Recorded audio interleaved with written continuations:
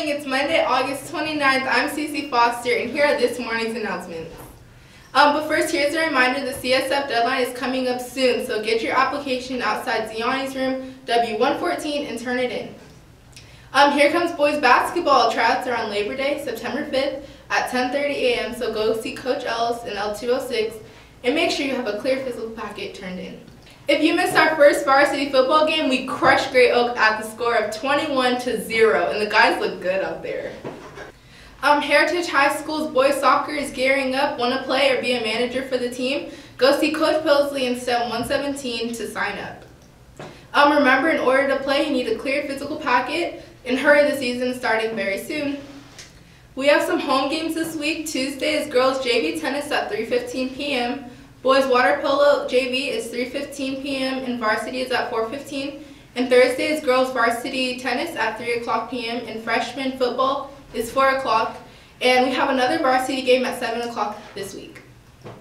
And finally, here's some footage from our Legacy March last Friday.